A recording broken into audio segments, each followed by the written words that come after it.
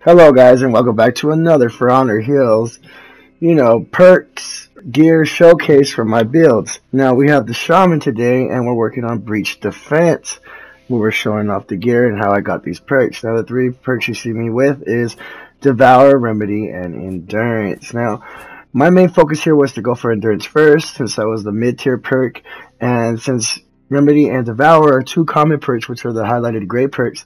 They're much easier to obtain through the points of your gear than any other of the higher tier perks would be. So you don't want to, as you can see, I have some epic quality gear still, some yellow gear, quality gear that allows me to still have the three perks I need, because again, Devour and Remedy are common perks, so it's much easier to obtain higher points for those perks that you need.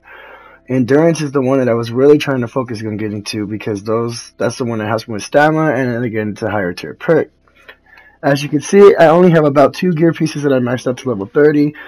My opinion on when you find the gear pieces you need, don't max them out, because you might find a better combination later, or you might not be the piece you need to complete your 3 perk selection, and you'll be spending or losing a lot of more gear, salvage and still that way. So focus on the endurance, then try to find other gear pieces that will boost up the Remedy and Devour. I really hope you guys enjoy. Rewind it back if you guys need to check anything else out, pause it, whatever. Leave me a comment down below. Any questions, and until next time, I'll talk to you guys later. Thank you so much for watching.